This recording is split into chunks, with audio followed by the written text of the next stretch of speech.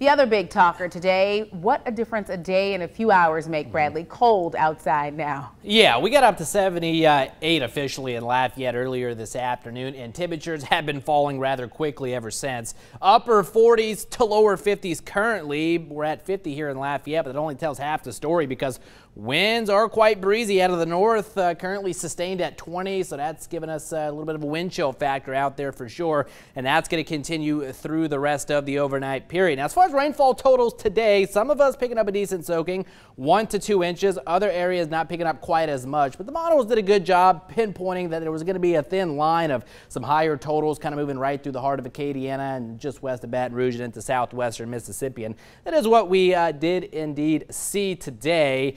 So good job to them pinpointing that. But nonetheless, bulk of the rain starting to push east of Acadiana, but the last bit of it still hanging on, at least for central and eastern Acadiana late this evening. Even some heavier showers down towards the point. Some of that now getting ready to extend into New Iberia, places like Delcombe, Iberia, and St. Mary parishes. So we'll keep an eye on that. But the bulk of the rain, again, comes to an end, I think, before midnight tonight. Temperatures continue to fall. We're in the upper 30s to lower 40s by tomorrow morning. But again, wind chills, upper 20s to lower 30s. So have those winter jackets and coats on your way out first thing in the morning.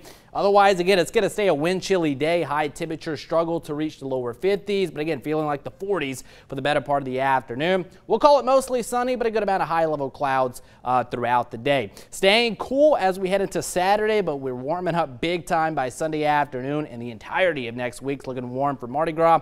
We'll have all the details coming up in just a bit.